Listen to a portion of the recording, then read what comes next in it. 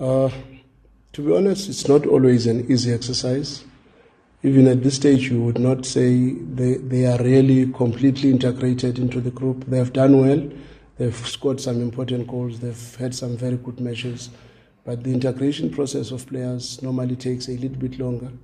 And if you are lucky that players adapt to our playing concept very quickly, probably it would be either they were coming from teams that were playing almost the same formation, or maybe the style of play is not very different from those teams.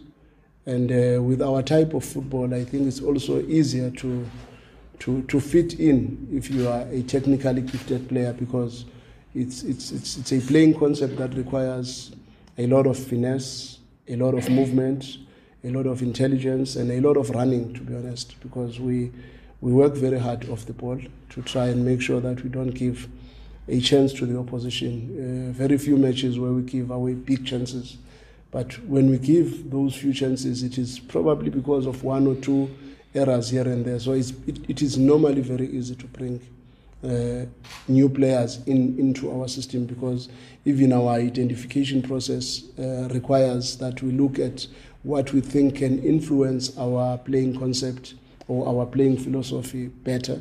And when we look at these players from the teams they are coming from, and you look at Allende, what he does for the Chile national team, the position that he's playing for the national team, then it makes it easier for you to know exactly what you think that particular player can bring into your setup.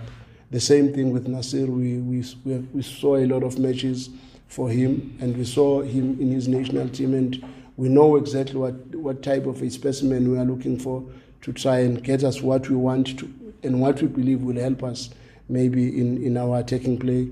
Then we must also congratulate them for being able to get into a team with so much pressure, because it's not easy for all these players to come into this group of players and not lose their confidence.